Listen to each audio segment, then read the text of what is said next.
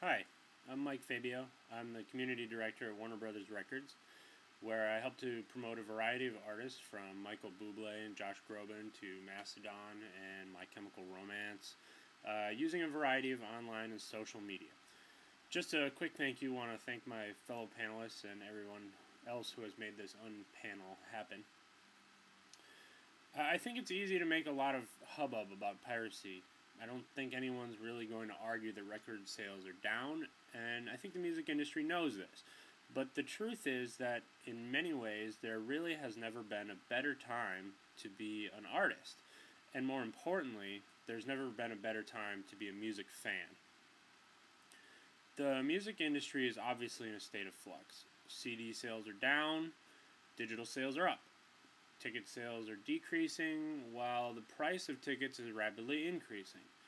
And I think that the rapid influx of cheap technology has driven the cost of every facet of the music industry, whether it's songwriting or recording or distribution or promotion, to near zero. It's easy to see how a label might be a little scared by this, and although nobody is really sure how it will eventually play out, I think one thing is for certain.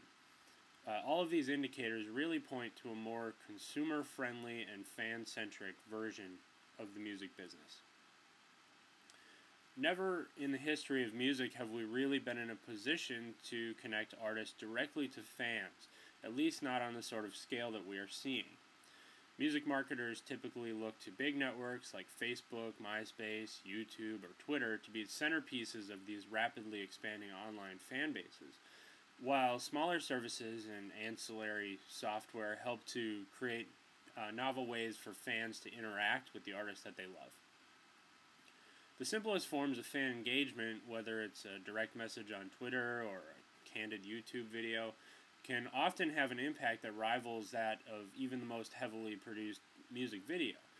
And moreover, with the rapid growth of free and legal and label-supported music outlets, the artists are finally able to engage fans with the single most valuable piece of their marketing arsenal, which is the music itself. From the fan perspective, the price of music may be changing, but the value of music has not. It continues to enrich our lives in just the same way that it ever has. Today, fans are able to engage and interact with the music that they love. And indeed, in many cases, they have come to expect it. Live video chats with an artist might help the fan to become a part of the recording process. And viral and grassroots promotions on social nets might help an army of fans feel as though they've really helped to drive that artist's multi-platinum sales.